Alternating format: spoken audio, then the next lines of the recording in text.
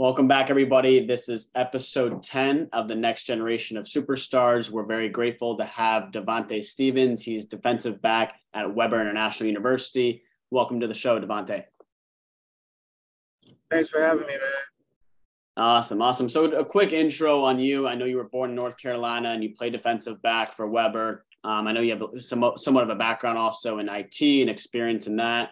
You love helping your community, and I know that you've also served 6 years in the Army and 1 tour in Afghanistan, which is incredible. Do you want to kind of give our audience a little bit more about an intro of yourself and kind of your story, if you don't mind sharing? Well, my name is Devantae Stevens. I'm from North Carolina originally, and I was in the Army as well. But one of the main things that, stuck with me while growing up is like football. And that's how I really got into football. Like, I wouldn't say like I was emotionally like damaged as a child or anything like that. But like, my childhood and upbringing kind of was not the best, So for me, football was kind of like that getaway to express myself and have a sense of purpose, like within actually doing something. Yeah, that's awesome. And what about the influence from your family and friends growing up with football? How was there a positive influence there? I mean, I feel like it was more so of me just watching football. Like my uncles and stuff like that play football, but it wasn't like I was like inspired by a certain player or anything like that. Most of my coaches and stuff like that was kind of like my motivation, like going into playing football and stuff, because they played a fatherly role in my life. So yeah, that's incredible. Was there any specific coach in particular, whether it was like your high school coach or even your coach now? Is there anyone in particular that has really had a great impact on your life? You're speaking as if like I know him now. I don't know him now currently, but I would say it was one of my youth coaches when I lived in Tampa, Florida. When I played there, my youth coach, he would always like come get me for practice, and I stayed far away from where we practiced at. He would always come get me for practice, just kind of like taking me to practice every day, just telling me, you could go big with this, you can do big things with this. And I never really believed it, but he did. So when I got into high school, that's another coach that really like inspired me, because he would tell me the same thing. And he was telling me like, I could go and play in college and I could go play in the NFL. But at that age, I wouldn't say you fully believe it, but you kind of understand where you're going, but you don't really know. You know what I'm saying? And I feel like in high school, that's where that's the coach that really motivated me. Yeah, that's awesome. And to be able to have that, mentor in your life is incredible, especially at such a young age. Is there any football idol that you looked up to as you started to kind of immerse yourself more into the sport? Is there anyone that you really wanted to model your game after, or that really helped pave your path so far? So I could say someone, but I would always relate it to size. So I like Cam Chancellor actually growing up, because he's a hard hitter. I like hitting hard. I can cover well, but I like hitting. That's obviously what I like doing. So right. I would say Cam Chancellor or Jamal Adams, somewhere like that. Or Grant Delpit. He played at LSU. I like him as well. But those are kind of like the kind of people I would model my game after. Yep. Yeah, that's awesome. Has there been any memorable moment or experience that you've had so far in your career that you look back on and it's kind of like a wow moment for you? I would say the last game of this season, I almost caught an interception. I feel like it's not really any wow moments yet, because this was kind of like my first season in college. So it's not really like many like crazy wow moments, but I'm just thankful to be playing, because playing like being in the Army, I thought I was going to be in the Army forever. I'm really just thankful to be playing the sport.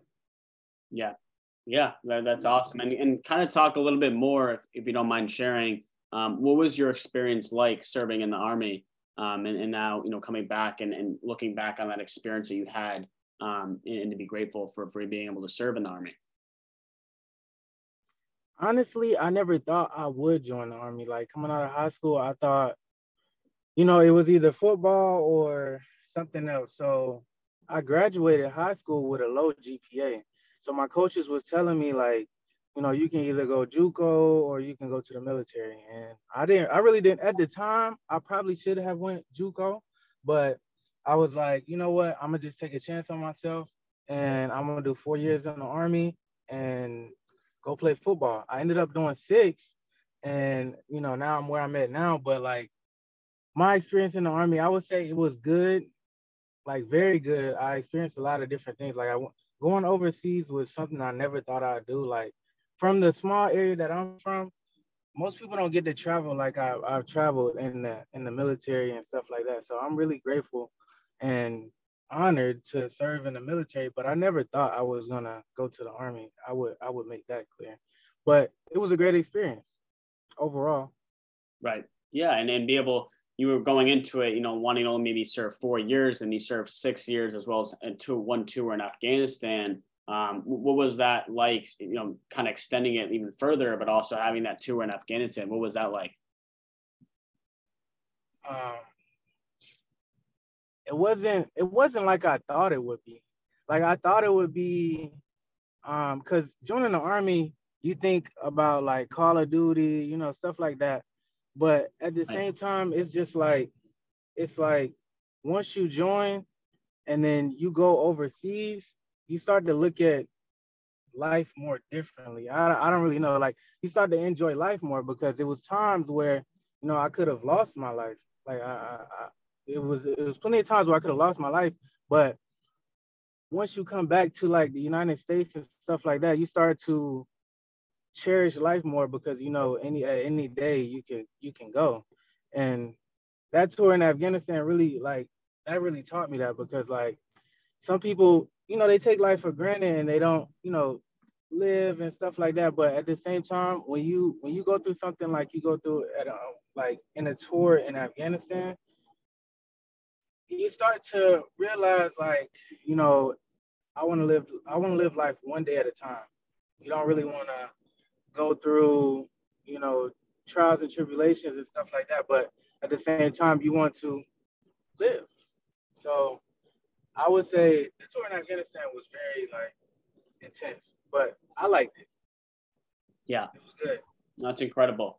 And, kind of going off that, Devante, what lessons can you take away or look back that you've learned in those skills that you can apply to just being a student athlete, right? And being, playing the sport of football. Have there been any lessons or skills that you've taken away that's helped you to this day? I would say leadership skills because in the military, I was a NCO, which is a non-commissioned officer, which is kind of like if you're at a regular job, it's kind of like a supervisor. So I had like soldiers under me.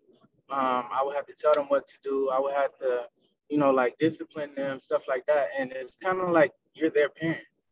At times, it's kind of like you're their parent because you have to do so much for them.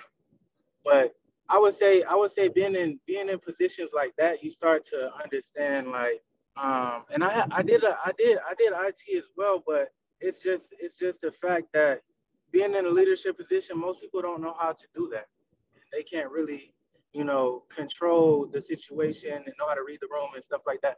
I feel like most of those things translate to the field because at safety, where I play at, you have to be kind of like a field general. Right. It makes sense. Honestly, you have to relay the message to the cornerbacks, relay the message to the linebackers, to the D line, everything like that. You have to be kind of like a field general. So I feel like leadership is really what I took from the military, and that's a skill that I've really learned. That's awesome. And that's going to help you, down the road, even after your career. What about your teammates? How is I know it's only been 1 year that you've played at Weber so far.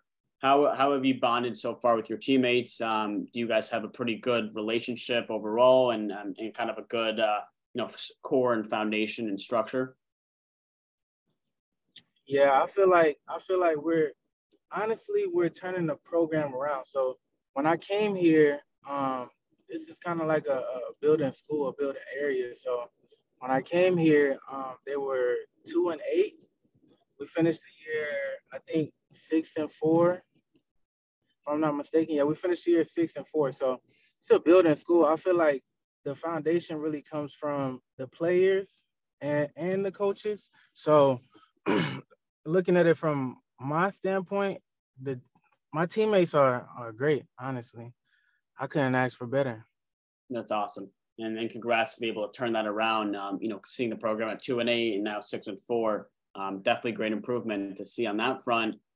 Switching gears a little bit, I know you said you have a little bit of an IT background. What interests you the most in that industry, and then we'll kind of touch a little bit more on NIL as well as what Web3 is going on as well.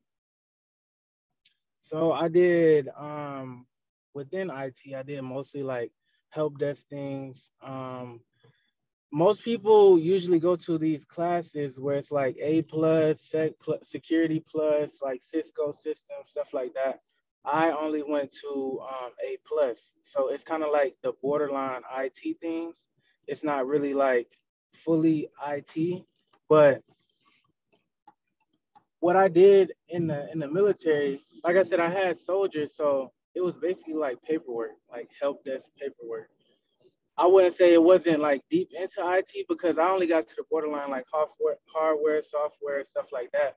Right. But when you get into like workstations and things of that nature, that's kind of where I get lost because I didn't really learn as far as that. But they had classes available in order for you to learn that. But really, I just did help desk, to be honest. But I Yeah. do like all the things requiring help desk and stuff like that. Like it's like PowerPoint, Microsoft. I know how to work those.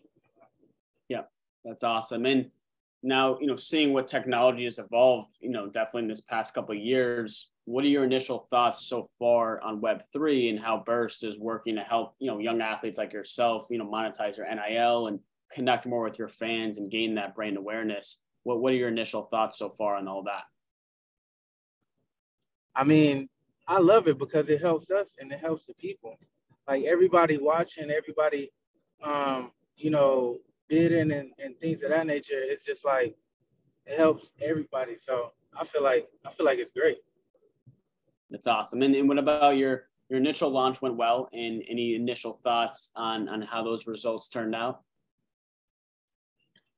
Honestly, I didn't really expect the way that it like the way that it turned out. I didn't expect it to turn out that way because I would say that, and I'm not like kind of like I'm not like degrading myself or anything like that, but I'm at a small school and I figure, nobody really knows my name, but to get it out there like that and for that type of return to help everybody else, I feel like that was crazy for me, but I loved it. Yeah. Yeah. And that's just the start, as we're working to help more athletes like yourself and help you continue to monetize your NIL. What are your thoughts so far? You've only been in 1 year at Weber and played one season. What about the NIL that, got legitimized the summer of, we're in 2023 now. So summer of 2021, when NIL got legitimately got passed. What are your thoughts on that happening and now allowing you, being a student athlete, to go and find different opportunities and all across various industries, and to really just build a brand for yourself? I feel like um, as athletes and athletes coming from like low income areas, sometimes uh, the money for school doesn't cover everything, like the costs and things of that nature. So I've always thought that an athlete should be paid, in my opinion, because we put so much on the line and things like that. But it's just like, I never really knew until I got in college that, you know, sometimes all of your college isn't paid for. Like you only get like half a scholarship or preferred walk on and stuff like that. I didn't really know how much money was involved, but now for athletes to be paid for what they do and like for their image and stuff like that, I love it. It's great Yeah. because it allows athletes that don't really have the money and stuff like that to really venture out and kind of tap into newer things that they know how to do, like market themselves. Right. Right. And it levels the playing field. Right. And so, for a lot of athletes that maybe aren't at the big schools, and maybe they don't have a big presence online, they have the power to do so now and actually, get the help to create that brand and presence. And they might not be the best player at their position, but they can still go and get all these deals and really make a name for themselves because it's leveling that playing field now. So we're definitely living in some exciting times to have that been passed. What do you look forward the most? Kind of like even, do you want to take your career to the next level after Weber? Do you want to, what are your kind of long-term goals that you have for yourself? I'm going to take my career to, but I kind of think about things like one step at a time. So my thing is, I obviously know football doesn't last forever. I obviously know that. But one thing is really important to me is, not just being cared for when you're healthy and stuff like that. Because if you get injured or something like that, like if I get injured, then my career is over. You know. So my thing is, I want to find a career first that I'm good at, and then I could pursue, playing at the next level. I obviously want to play at the next level, but I want to find a career first that I'm good at, and then look for somewhere to play at the next level. Because that could always come for me, but my thing is, I want to really focus on life after football. You know. Yeah. Yeah, that's a great way to put it. And what about, if you were to look back and tell your younger self, a couple things that you would do differently? Would there be anything in particular that you would change or do better that, that athletes looking up to you or even just your fans looking up to you could take advice from? I will probably just say time management. There was a lot of times where, I could have done something and I didn't do it, and it would have made me better. It would have excelled me in so many levels, but I didn't do it. So time management would be kind of like a major thing. Yeah. Yeah. And I think that's everything. And just, it doesn't matter if you're an athlete or non-athlete, to be able to manage your time in anything you're doing in life is definitely critical. We'll wrap it here, Devantae, and I appreciate you being on this episode. Now we're in 2023. What are 3 lessons that you would give to our audience that would help them in anything they're trying to achieve in life? 3 lessons that you live by, and it can help people in our audience. One would be believe what people say, not what they do. Your actions will take you further than your words, and do that. Get comfortable with being uncomfortable. That's what I would say. Get comfortable with being uncomfortable. I love it. So just to recap that, you said, believe in what people say, not what they do. Actions will take you farther than words. And then 3, to be comfortable being uncomfortable. All great lessons. That's awesome.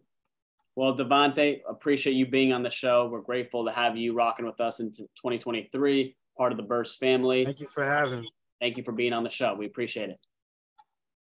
All right.